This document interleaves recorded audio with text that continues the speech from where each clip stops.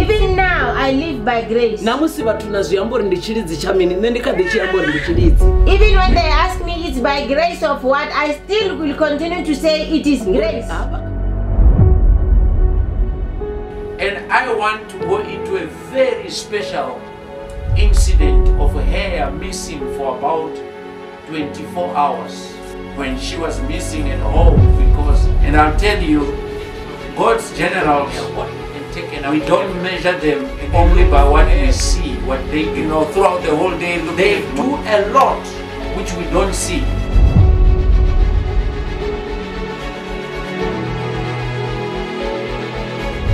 Just by going to a community, there is a lot that she does spiritually and achieves so much. I know angels make us pass, but on that day they make me fail. So I can meet the one who will provide spiritual covering over me. That's my mother in the Lord.